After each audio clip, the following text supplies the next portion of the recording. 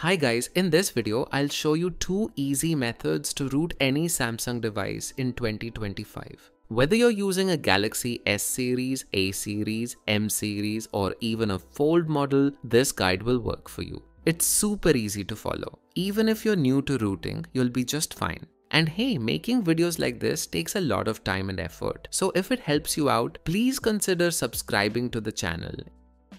Now before we start, here's a quick disclaimer. Rooting your phone will erase all your data, and if done incorrectly, it can brick your device too. So please follow every step carefully, and remember, you're doing this at your own risk. Also, make sure your bootloader is unlocked before you begin. If you haven't done that yet or don't know how to do it, I recommend watching my bootloader unlock video first, then come back here. Alright, for this video, I'm using the Samsung Galaxy A52s. And yes, both of these root methods will work on any Samsung device, as long as you follow the steps properly. As you can see, this phone is running Android 14 with One UI version 6.1. First, let's enable the developer options. So tap on build number 7 times until you see the message that developer mode has been enabled. Once enabled, go back and open developer options. Here you can see my bootloader is already unlocked. Make sure your device shows the same. If it's not unlocked, stop here and unlock it first using my other video. Now scroll further down in developer options and enable USB debugging as well. Once that's done, let's begin with method 1. Root any Samsung device using the stock firmware and Magisk. On your PC, the first step is to download the correct firmware for your device. To do that, go to your phone's settings and note down the build number and serial number. Now on your browser, open the website samfw.com. Here click on Other Tools and then click on Check IMEI option. Here enter your serial number, then click on Check Information and Firmware button. And there you go. Now we've got all the key details like the exact model, country, and more. Next, scroll down and click the second option. Download firmware as per your device region. This will display all the available firmware versions for your phone. Now look at the version list and find the one that exactly matches your build number. Compare carefully, and here's mine. It ends in XK1. Just tap on it to start the download. Now just scroll down and click on Download from SamFW server. And that's it. Your firmware download will begin. In my case, I'm going to cancel it because I already have the exact same firmware saved on my PC. Alright, here's my firmware. Let me go ahead and extract it. Also, download the Odin tool from the link in the description and extract that as well. Also, make sure to download and install the Samsung USB drivers on your PC. Once that's all done, open the extracted firmware folder. Look for the file that starts with AP. This is the one we need. Now move that AP file to your phone's internal storage. Let me quickly do that. Once the file is copied to your device, open the Magisk app. Tap on Install, then choose Select and Patch a file. Find and select the AP file you just copied, then tap on Let's Go. Magisk will now patch the file. This usually takes a minute, so just wait until it's done.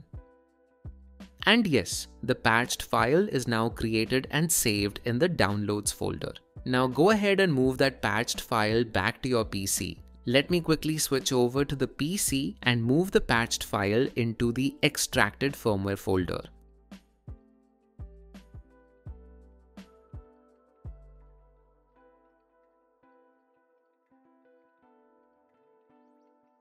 Once that's done, open the Odin folder and run the odin.exe file to launch the flashing tool.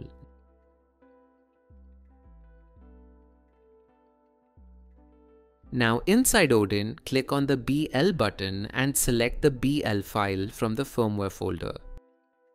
Next, click on AP and choose the Magisk patched file we just created.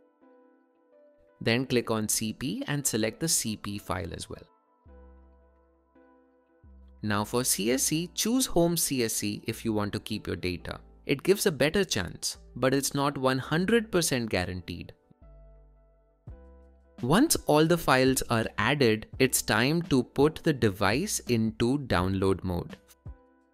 First, connect your device with PC and restart your device. As soon as the Samsung logo disappears, press and hold both the volume up and volume down buttons at the same time. Keep holding until you see a blue warning screen. Then press the volume up button once and your phone will boot into download mode.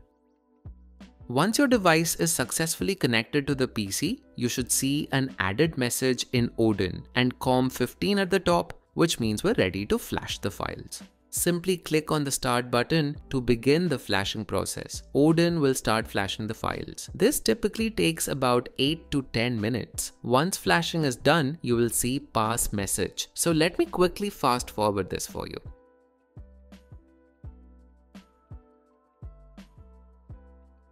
Alright, the flashing is done. We got the pass message and the device is now rebooting. The first boot may take a little longer, so just be patient and let it start up.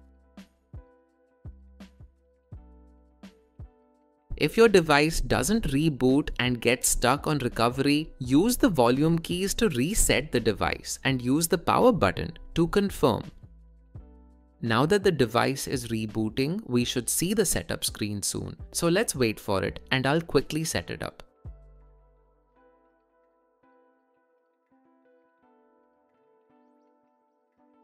The device has now booted up and everything is erased. But you'll notice that the Magisk app is already pre-installed. When we open it, it's asking for an update. Let me connect to internet and update it. Alright, the Magisk app is updated. Let's open it. And there we go. Magisk is successfully installed. And as you can see, the version is 29.0. So by this method, you can root any Samsung device using the stock firmware and Magisk. It works on most Galaxy phones, but if you're getting any errors or it didn't work for your model, don't worry. Now let's move on to method 2, rooting your Samsung device using TWRP recovery. This method is also simple, but first you'll need to install a custom recovery. I've already made a video on how to flash TWRP on any Samsung device, so watch that one first, then come back here to continue.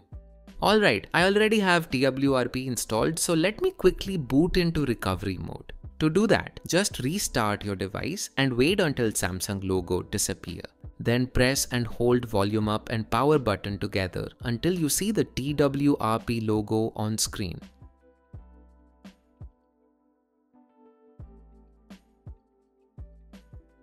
And there it is. We're now in TWRP recovery. Now, if your device is encrypted, you won't be able to access internal storage here. In that case, you'll need to sideload Magisk using a PC or use an SD card or OTG drive instead. In my case, I've already copied the Magisk zip file to my SD card.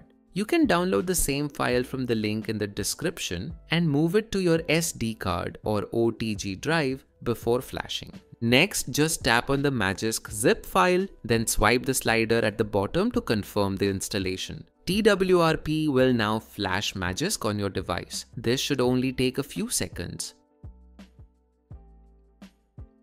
And yes, Magisk has been flashed successfully, as you can see here. Now simply tap on Reboot System and your device will start up with root access enabled. But I formatted the device earlier to remove encryption. It'll now boot into the initial setup screen, just like a new phone. No worries, I'll quickly go through the setup process so we can check if Magisk is installed and working properly.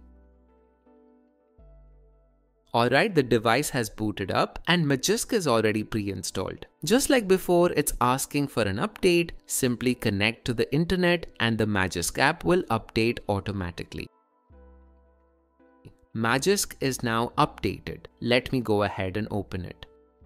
Now it's saying additional setup required and the device needs to reboot to complete it. Simply tap OK and phone will reboot automatically. Let me quickly do that.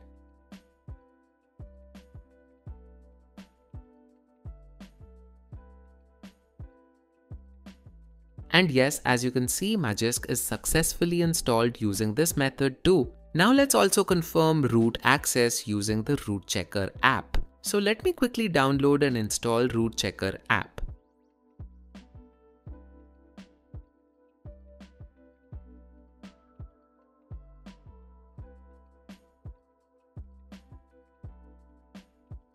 And there you go. It says root access is properly installed. That means your Samsung device is now fully rooted. And that's it. You've now seen two easy methods to root any Samsung device. One using the stock firmware with Magisk and the other with TWRP recovery. Both methods are beginner friendly and work on most Samsung phones in 2025. And if you have any questions or get stuck anywhere, drop a comment. I'll try my best to help you out. If this video helped you, make sure to like, share and subscribe for more Android tips and tutorials. Thanks for watching and I'll see you in the next one.